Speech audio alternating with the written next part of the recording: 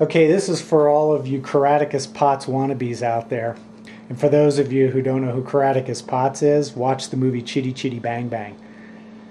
What I have here is my homemade pickup winder, which uses a variable speed drill to spin the bobbin so I can wind the wire onto it. And one of the important aspects of winding a pickup is knowing how many times that bobbin has spun around. You need a counter to do this, and I've seen all kinds of crazy ways of wiring up counters to motors to do this, but what I've come up with is a fairly elegant solution, and I've actually seen other guys doing this, so I can't really stake the claim to it, but when I put it together I was somewhat skeptical until I actually used it and was shocked at how well it worked. What it is a simple pedometer that you can buy at a local sporting goods store. They're only a couple of dollars. And if you take the back off of the pedometer, you'll find that on the inside there's a hammer.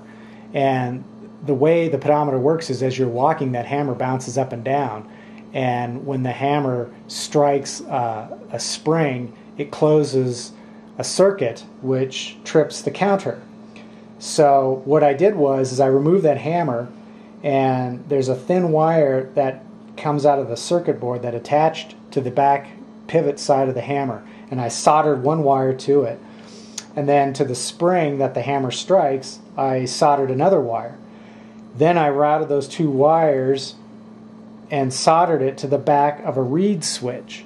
Now a reed switch is it's a pair of very thin pieces of metal that are separated by just a tiny amount of air, and when a magnet passes in front of the reed switch it causes those metal reeds to connect, thus closing the circuit. And you can get a reed switch in one of those home window alarms that are available at the dollar stores. So basically when the magnet passes that reed switch, it closes a signal and increases the counter in increments of 1 each time the magnet passes in front of it. So let me show you how this works. The base of the winder is a piece of maple, and I've attached 2 wood screws in it which will help level the drill.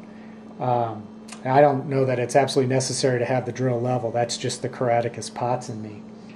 Then I have another piece of maple here that has 2 screws in it.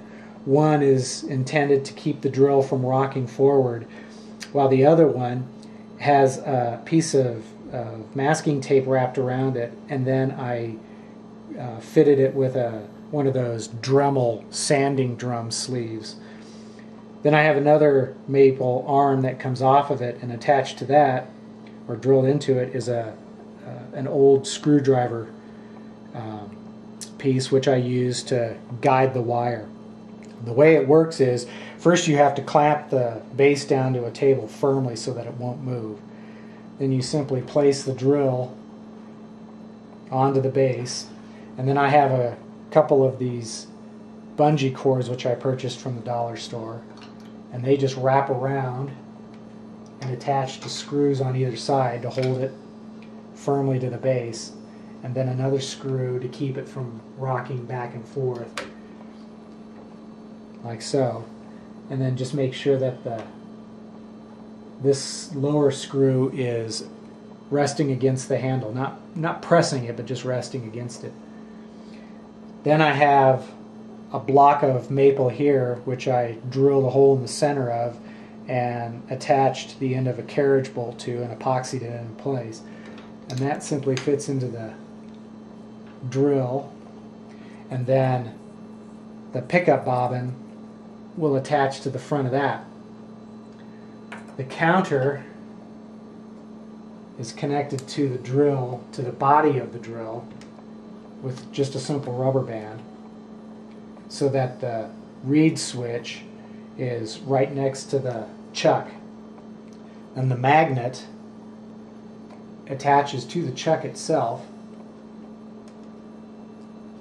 like so, Now you got to make sure that the magnet is fairly close to the reed switch in order for it to start working.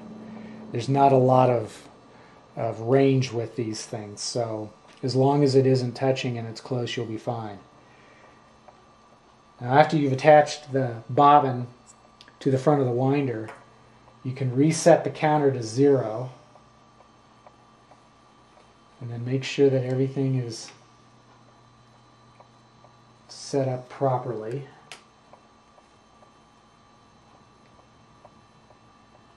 And then you'll have your spool of wire down on the floor with the wire coming up over the guide and to the bobbin. And all you have to do to get it to start running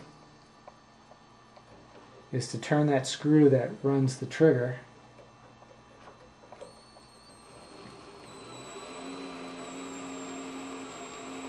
And then you can adjust the speed by simply turning the screw in further.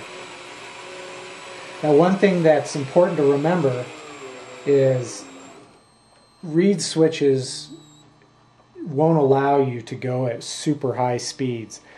So you'll have to watch the counter as the bobbin is turning and see if it's skipping any steps. If it is, back off the speed a little bit, or you can adjust the clearance with the magnet to get it just right. Very simple.